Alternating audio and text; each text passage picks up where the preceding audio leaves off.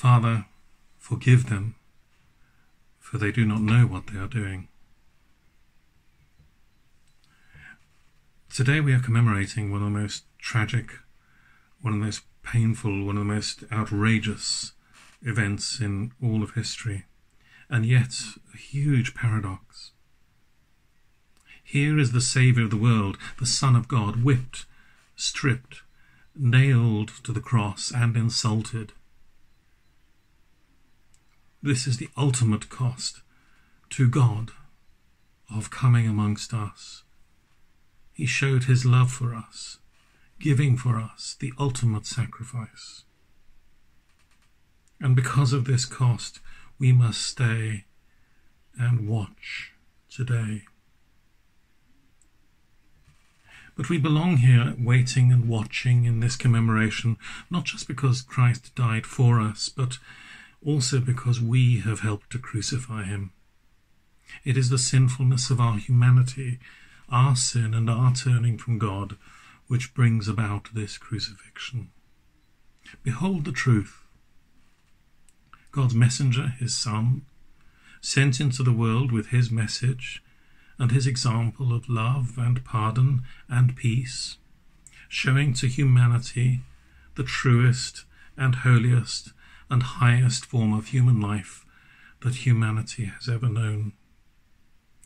And the only answer that man can give is to put him to the cruelest and most painful death that has ever been devised. Man tells God that he does not want him. And in many ways we still do the same.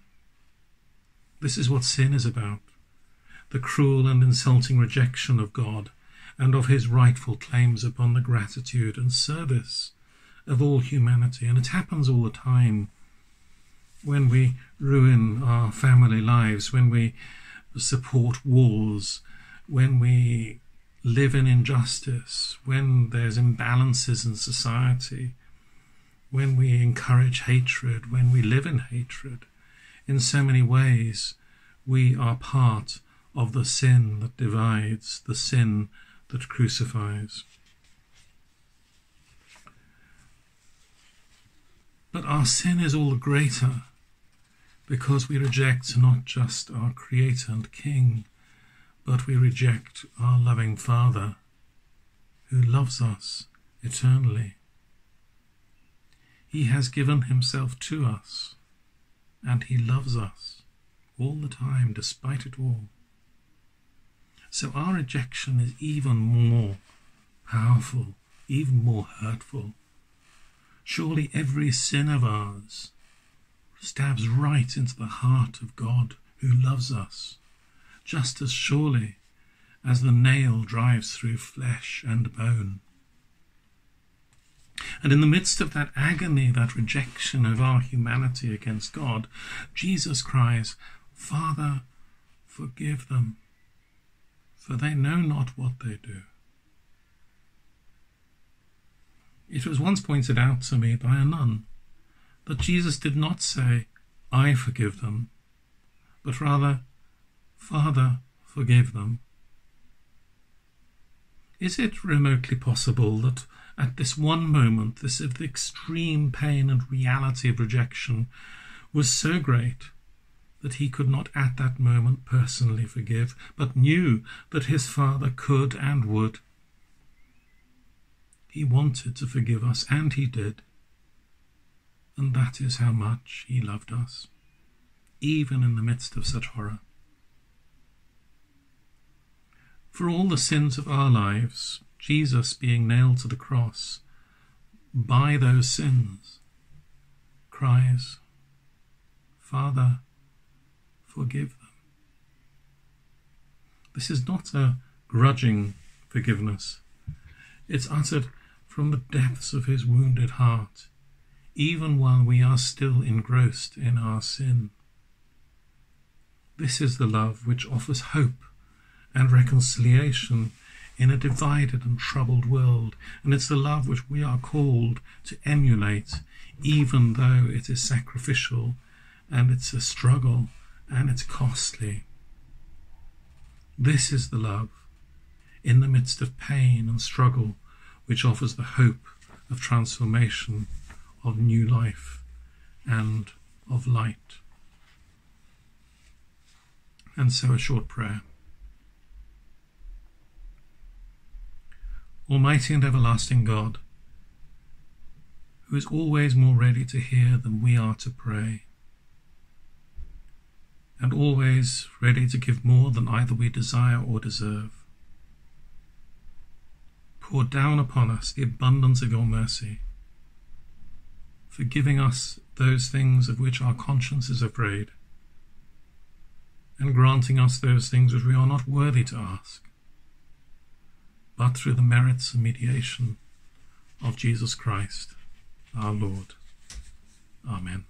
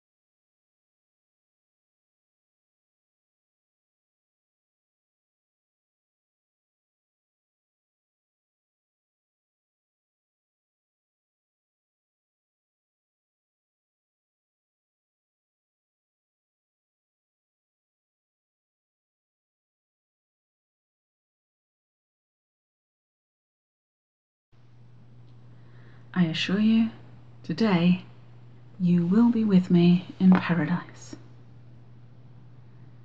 As Jesus hung on the cross, he was mocked by the leaders and the soldiers. One of the criminals with him added his own measure of scorn. But the other crucified criminal, he sensed that Jesus was treated unjustly, and after speaking up for him, he cried out, "Jesus, remember me when you come into your kingdom."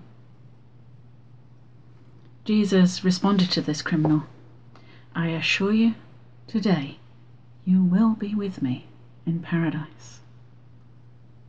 The word paradise, from the Greek, the word paradisos, means garden. It was used in the Old Testament as a word for the Garden of Eden. In Judaism, at the time of Jesus, it was associated with heaven and also with the future, when God would restore all things to the perfection of a garden. Paradise was sometimes thought to be the place where the righteous people went after death. And this seems to be the way in which Jesus uses paradise in that passage. Here we have encountered one of the most astounding and encouraging verses in all Scripture. Jesus promised that the criminal would be with him in paradise. Yet the text of Luke gives us no reason to believe that this man was a follower of Christ, or a believer in him in any way, or in any way a good person. He might have felt sorry for his sins, we suppose, but he did not obviously repent. Rather, the criminal's cry to be remembered seems more like a desperate, last-ditch attempt. Though, of course, we should make every effort to have the right theology, and though we should live our lives each day as a disciple of Jesus, in the end, our relationship with him comes down to the simple trust. "Jesus, remember me," we cry. And Jesus, embodying the mercy of God, says to us, "You will be with us, with me, in paradise." We are welcome there not because we have the right theology, not because we are living rightly, but because God is merciful, and we have put our trust in him. So I wonder if we reflect for a moment, how have we staked our life on Jesus? Have we? Have we put our ultimate trust in him? Do you know that when your time comes, you will be with him in paradise? Do you have that trust? Let's pray. Dear Lord Jesus, I wonder at your grace and mercy. When we cry out to you, you hear us. When we ask you to remember us, when you come into your kingdom, you offer us the promise of paradise. Your mercy, dear Lord, exceeds anything we might imagine. It embraces us, it encourages us, heals us. O Lord, though my situation is so different from the criminal who cried out to you, I am nevertheless quite like him. Today I live, trusting you and you alone. My life, but now and in the world to come, is in your hands. And so I pray, Jesus, remember me when you come into your kingdom. Jesus, remember me today as I seek to live within your kingdom. Amen. God bless.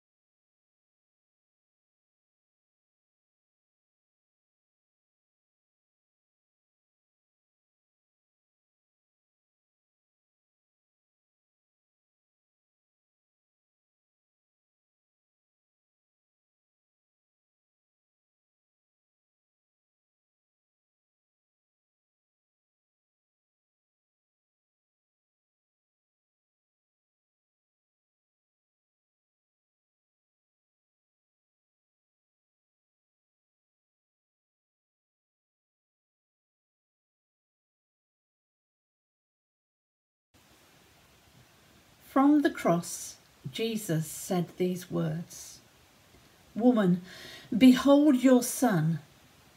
Then he said to the disciple, "Behold your mother." In the midst of his misery, Jesus dispenses grace on those around him.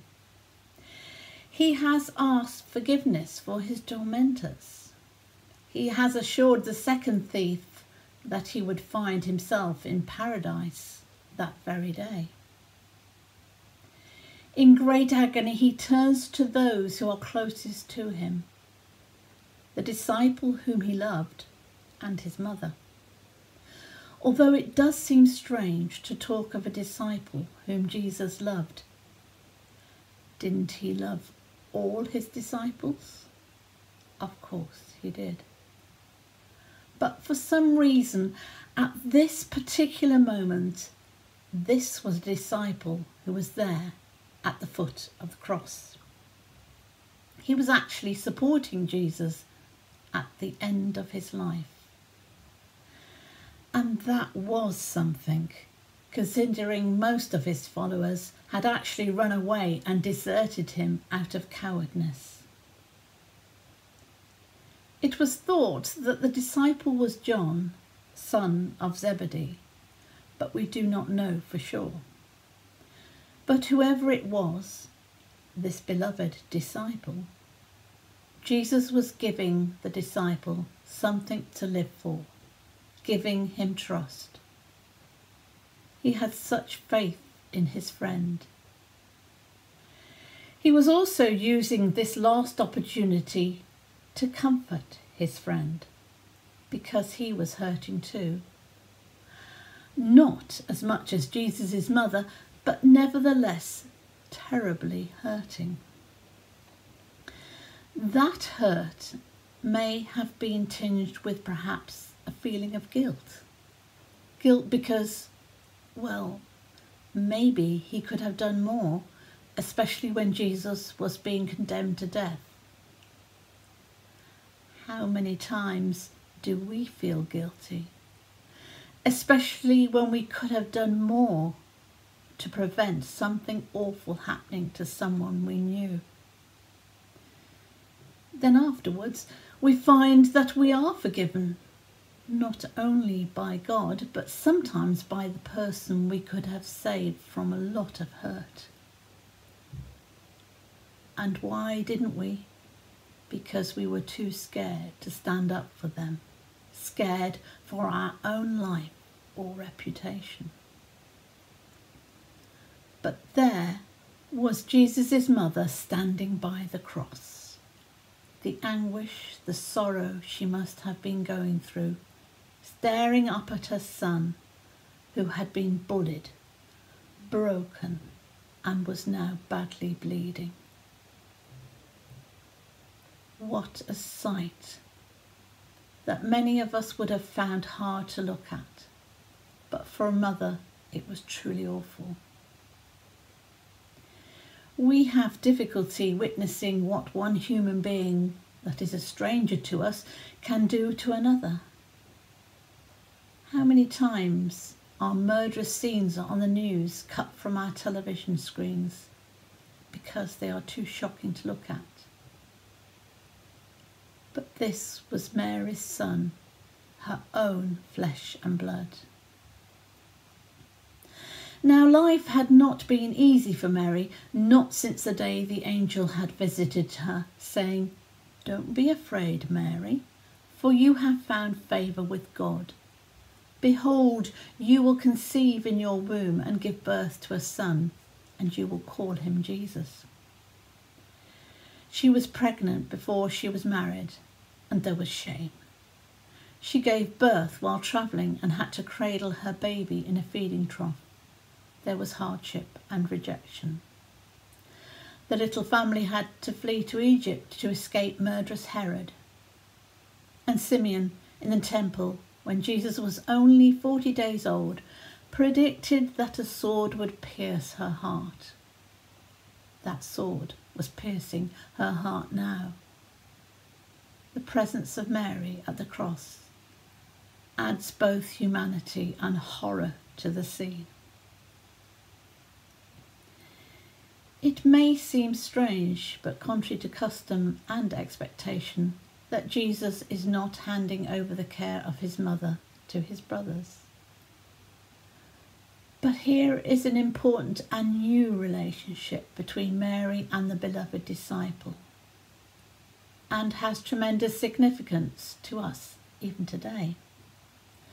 For it illustrates that we belong to the Mother Church. In the same way, it should remind us that we are not merely a congregation, but also a community. A community that has the scope to provide comfort and healing and joy, to lift the spirits of those who come to us feeling burdened or afraid or alone. A community where we can learn to bear one another's burdens, just as a mother loves and supports her own child. Because, as these lines from St. John's Gospel remind us, in that astonishing moment, in the account of the crucifixion, we are charged to be here for one another. When Jesus saw his mother and the disciple whom he loved standing beside her, he said, "Woman, behold your son." Then he said to this disciple, "Here is your mother." And from that hour, the disciple took her into his own home.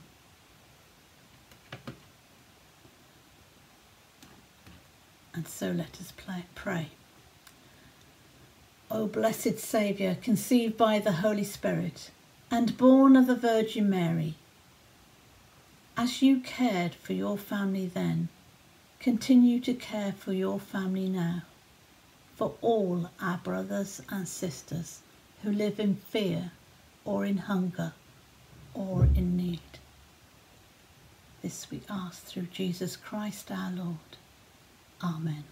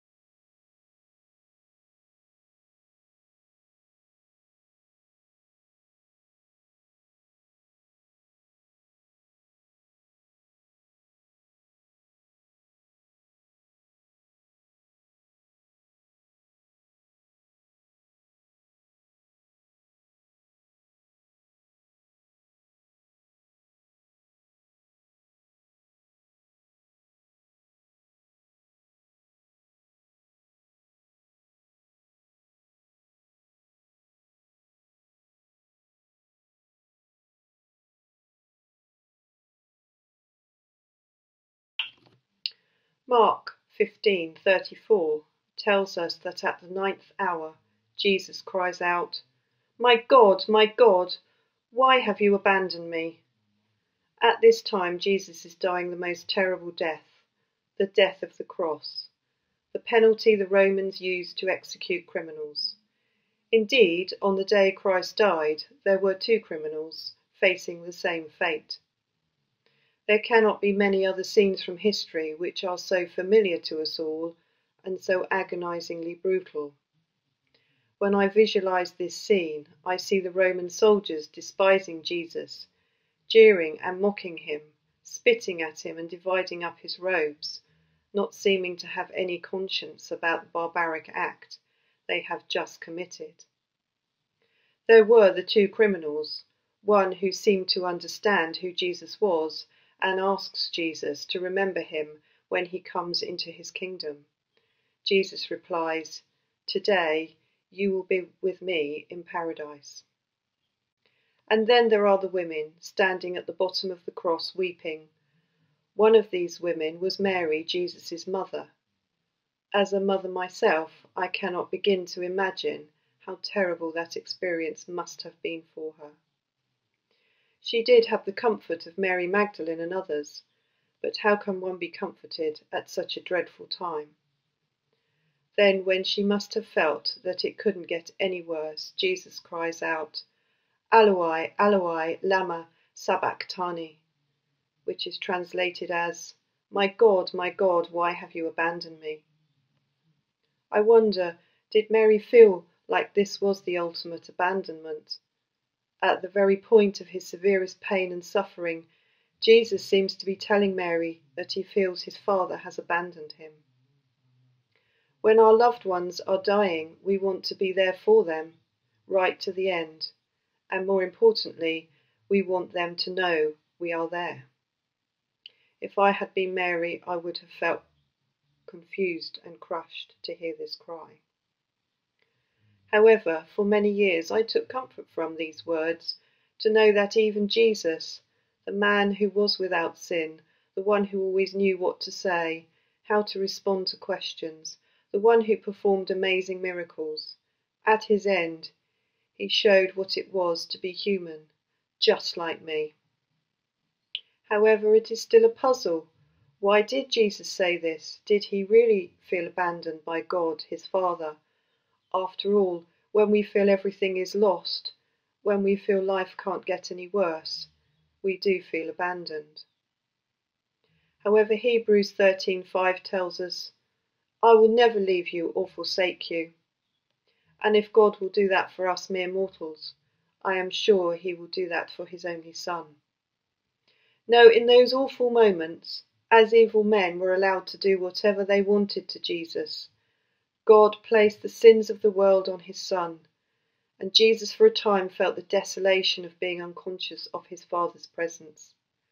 So, this is it. This is the moment when Jesus takes on the sins of the world, the sins of you and I, so that at the very moment we first acknowledge Jesus as the Son of God, and that he has died in our place and has taken our sin, we can live our lives here and now in the knowledge and wonder of being forgiven. What a cause for celebration. And what about Mary? Was there any comfort for her in these words? I think there was. She had been given knowledge from God even before Jesus' conception that this person was special, God's own son. I'm also sure she knew the scriptures well and recognised the cry, "Why have you abandoned me?" from Psalm 22. And maybe it was Jesus somehow reassuring her of how his Father had taken care of David in his darkest moments. As if this wasn't enough, this poem also reminds us that God will never abandon us. One night I dreamed a dream as I was walking along the beach with my Lord. Across the dark sky flashed scenes from my life. For each scene I noticed 2 sets of footprints in the sand, one belonging to me and one to the Lord. After the last scene of my life flashed before me, I looked back at the footprints in the sand. I noticed that at many times along the path of my life, especially the very lowest and saddest times, there was only one set of footprints. This really troubled me, so I asked the Lord about it. Lord, you said once I decided to follow you, you'd walk with me all the way. But I noticed that during the saddest and most troublesome times of my life, there was only one set of footprints. I don't understand why, when I needed you the most, you would leave me. He whispered, "My precious child, I love you and will never leave you. Never ever during your trials and testings. When you saw only one set of footprints, it was then that I carried you." Amen.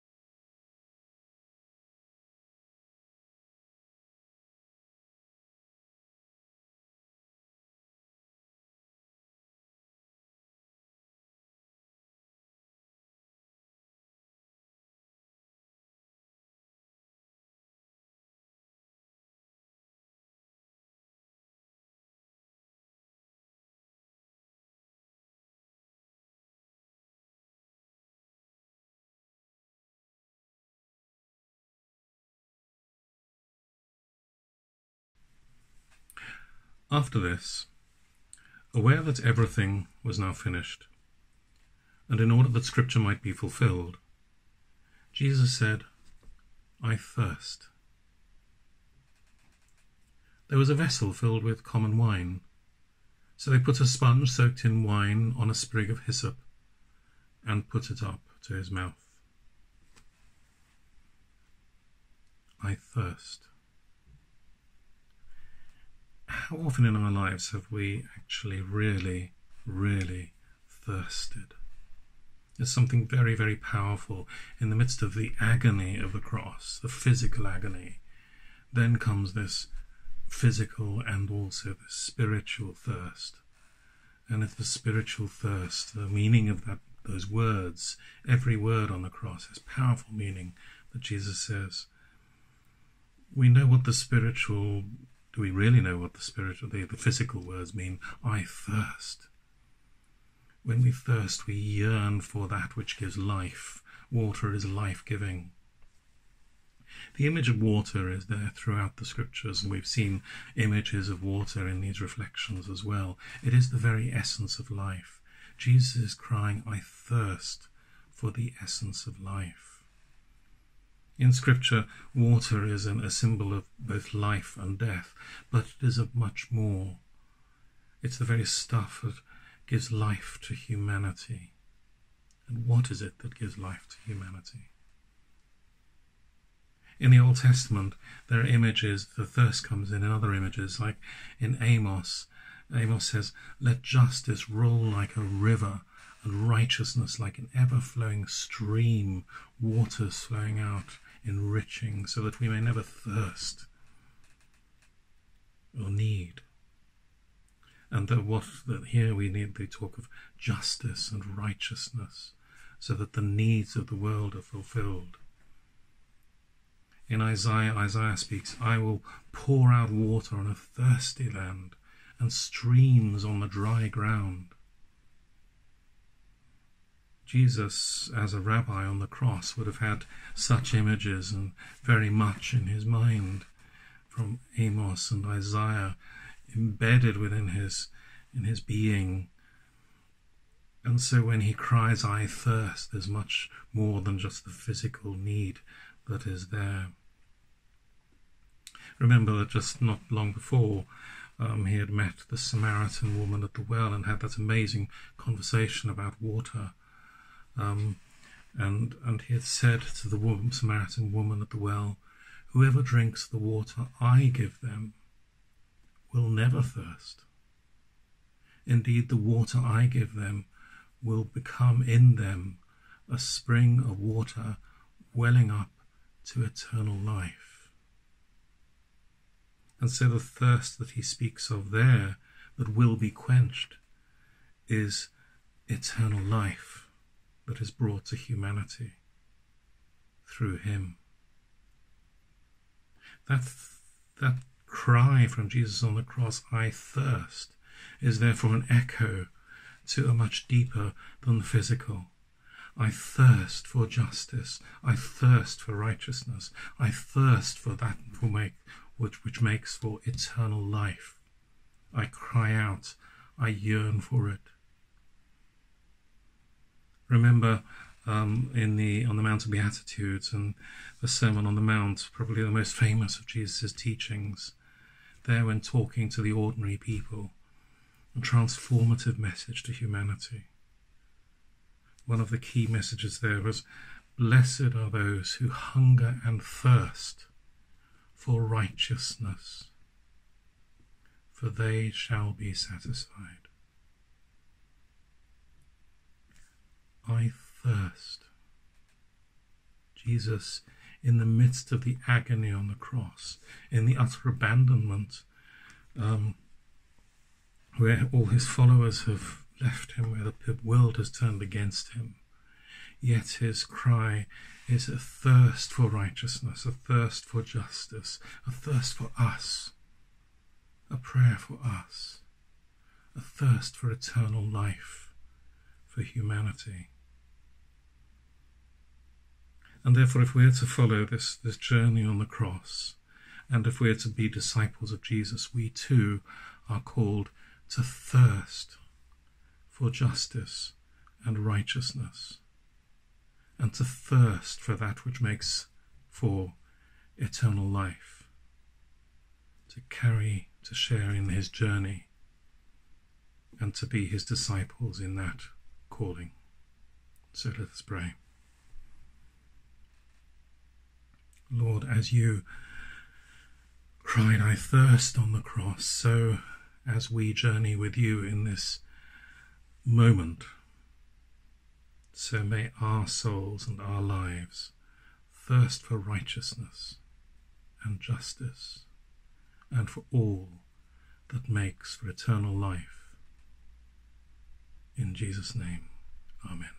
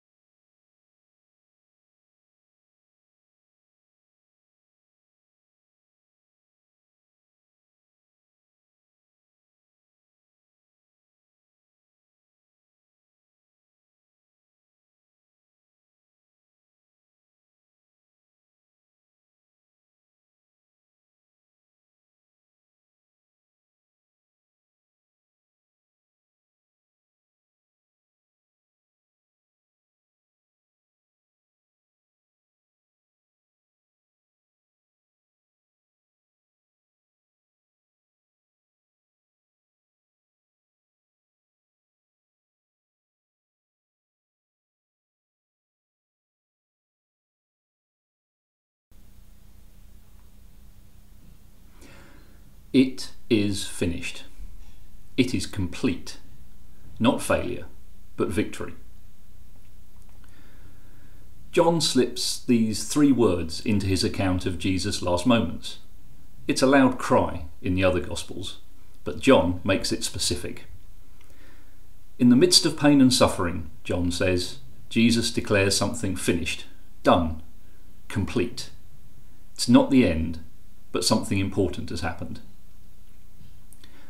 Lent and Easter are very important to me, and there's something in there that I find a bit of a challenge, a little bit of make-believe. The problem is that I know what happens next. It's a bit like rewatching a favourite film. We know all the twists, the spoilers. We know the betrayal, the crucifixion, the cliffhanger. It's really hard not to be always thinking forward to the resurrection. Within 3 days, Jesus will be raised. Within 3 months, God pours out his Spirit at Pentecost. Within 300 years, the Roman Empire, which so casually and brutally crushed Jesus, adopts Christianity as the official state religion. But the disciples didn't know any of that. They knew what Jesus had told them throughout his ministry, his challenging of what everyone else thought. He even told them what would happen. But they weren't ready to deal with something so outrageous until it happened, and not really even then. At Easter, I think about their fragile hopes, their fears, and their wonder. And I often find it hard to reflect on the difficulties that Jesus' followers faced when they are so alien to my life. Well, we're all in a bit of an alien world right now, and we don't yet know where and how this will end. So I think I'm feeling a bit more of a connection this year, and it's not terribly comfortable, I have to say. I suspect I'm not alone in that. It does make me think about sacrifice and how I can live out what Jesus died for.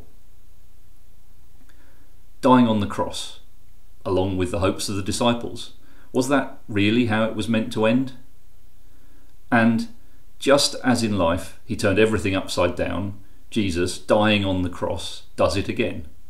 It is finished. It is complete. Jesus has done what he set out to achieve, something world-changing. God, who lived as flesh and blood, who came not to dominate but to love, to serve, to obey, Jesus fulfills his life. He accepts death, risks all, and brings us to God. It's not the end. We still have to mourn, to wait for the resurrection. Jesus has to be set free from death itself. And only then will the disciples really start to work out what they've been told. In the midst of despair, great sacrifice, great love. In our current uncertain times, we see a lot of people loving, serving, and giving of themselves. It's a good model for Easter. And the cross challenges me to keep living that life.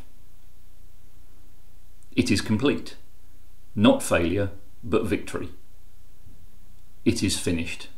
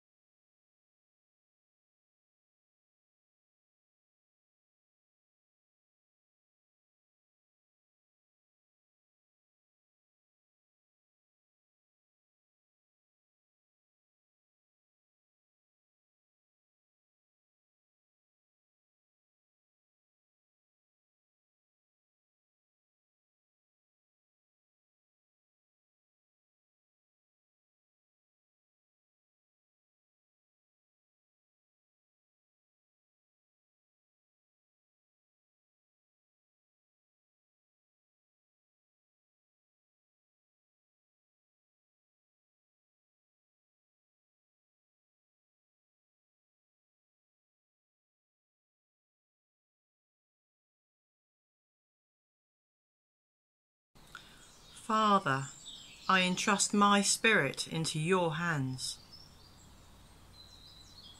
Then Jesus, crying with a loud voice, said, Father, into your hands I commend my spirit. Commending his spirit to God was Jesus' greatest teaching. Jesus teaches that putting our own lives into God's hands is the most powerful way of bringing about world change. Jesus commended his spirit to God as a culmination of a life of humility, wisdom, courage, compassion, peacefulness, and selflessness. Jesus surrendered his life to serve the cause of God in the world. One of the last acts of humility that Jesus taught us was to wash the feet of his disciples. Jesus taught us that surrender means being a willing servant. Death surrenders all of us totally to God. But what about life? When used in the spiritual context of our daily lives, commending our spirit to God means surrendering our lives and striving to give up everything that serves ourselves. In post-Christian society, many people have no experience of the teachings of Jesus. Many people have no knowledge of the fact that Jesus called his disciples to participate with him in his death. This meant denying their own egos and taking up the cross daily. Many people have no idea that by emulating Christ's humble surrender, we enable God to do the inner work required to transform us, ordinary human beings, into God's likeness. Many people have no idea that by giving our lives to God, we might become like him. We Christians must not limit the power of Christ just to ourselves. Christ works in the lives of all people. The recent teachings of a religious sister compared Jesus' humble foot washing service with that of frontline health workers. She believes that they say through their actions, "I choose to wash your feet. I choose to work tirelessly for you. I choose to put my own health on the line. I choose to think positively. I choose to follow government instructions. And I do this because I love you, my fellow human being." For Sister Mary Turner, God is literally kneeling down through the actions of these ordinary workers. Workers who have commended their spirit and lives to serve the greater good in the world. As Christ said, "As I have done, so you must do." We all need to learn to kneel, because what we do for others, we do for Christ. In the early church, the means to achieve surrender was often taught within the enclosure of a Benedictine monastery. Those living the religious life sought to ascend each step of the ladder of humility. St. Benedict says in an early Christian document that by our ascending actions we arrive at the perfect love of God and therefore perfect love of each other. This in turn leads to a peaceful life where burdens are held lightly and we are freed from harmful actions arising from our own anxiety and fear. Like Jesus, Mary, his mother, teaches us what it means to commend one's own spirit to God. "Let it be done unto me," Mary said. Mary's own surrender literally allowed God to come and dwell in her. Whatever our work or calling, in surrender we all work on the front line for God. We actively strive for each other. In so doing, we participate in the kingdom by agreeing to God's will and action for the greater good in our own lives. Commending our spirit means that rather than praying for or wishing for situations to be changed by God, or to ask God to do something for us, we pray for our own inner change. We pray that God may work in us, so that we can help him change situations. When we commend our lives to God, God gives us the power of the Holy Spirit, and we become strong enough to work for good by stepping away from self-interested greed, prejudice, violence, and negativity. Humanity doing this collectively manifests God's power in society, creating space for gratitude, peace, and unconditional love. In recent centuries, the focus of Jesus' death on the cross as God's only means of redemption has seemingly limited God's power. It seems that God's power is only active in the lives of a diminishing number of baptized and practicing Christians. Today, 2,000 years after Jesus' own surrender, we see that Christ is bigger than the church. We see what surrender looks like for ordinary people who may not believe. Yet the action and will of God shines forth in their lives. Today, the willingness of frontline workers to suffer for the good of others shows that humanity lives in the power of Christ's Spirit and does so for the greater good and for the cause of God in the world. The message of personal sacrifice and surrender represented by the cross is good news for us all. Today we see that surrendering the human spirit for the greater good saves lives on the front line. The coming Easter message is that the Spirit of Christ lives and we are all citizens in God's kingdom.